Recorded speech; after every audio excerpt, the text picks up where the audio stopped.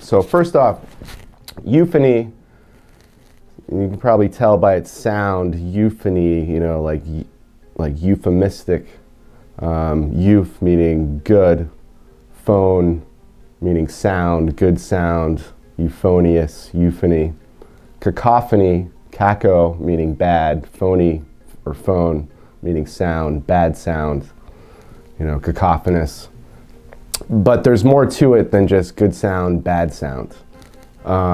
It's more about how the sound may or may not match the content of the piece of literature. It's thinking about the sounds of words, how they pertain to the context and the content of the piece of literature.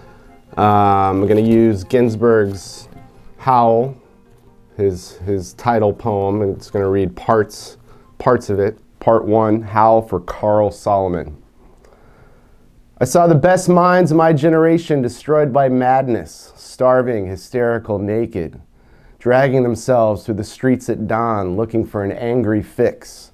Angel-headed hipsters burning for the ancient heavenly connection to the starry dynamo and machinery of night, who poverty and tatters and hollow-eyed and high sat up smoking in the supernatural darkness of cold water flats floating across the tops of cities, contemplating jazz.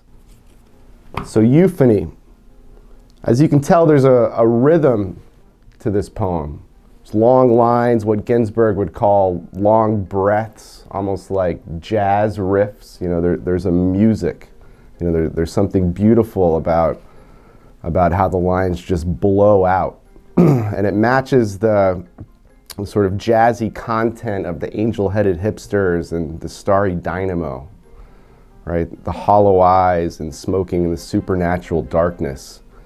You can feel the rhythm, right? It's this momentum, this euphonious momentum that's picking up speed as I read the long lines. Part 2. What sphinx of cement and aluminum bashed open their skulls and ate up their brains and imagination? Moloch, solitude, filth, ugliness, ash cans and unobtainable dollars, children screaming under the stairways, boys sobbing in armies, old men weeping in the parks. Moloch, Moloch, nightmare of Moloch. So this part is more cacophonous, right? It's got the harsh consonants, especially, you know, and it's not just repetition that makes something sound pleasing and beautiful. You can have repetition that comes off as jarring and harsh, like Moloch.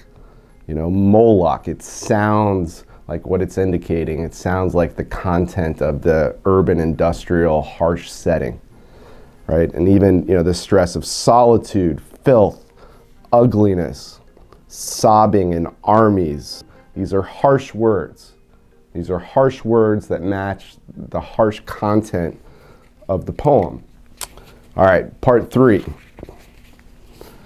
Carl Solomon, I'm with you in Rockland where you're madder than I am. I'm with you in Rockland where you must feel very strange. I'm with you in Rockland where you imitate the shade of my mother. So I would call this section a hybrid of the cacophonous and the euphonous.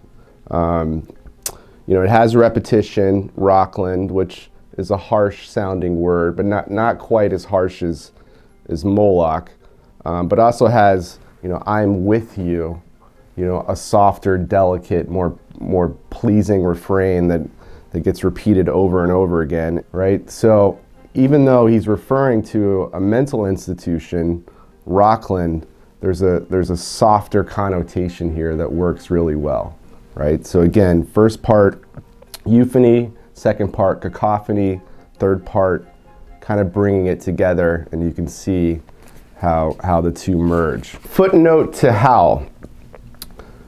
Last bit. Holy, holy, holy, holy, holy, holy, holy, holy, holy, holy, holy, holy, holy, holy. The world is holy. The soul is holy. The skin is holy. The nose is holy.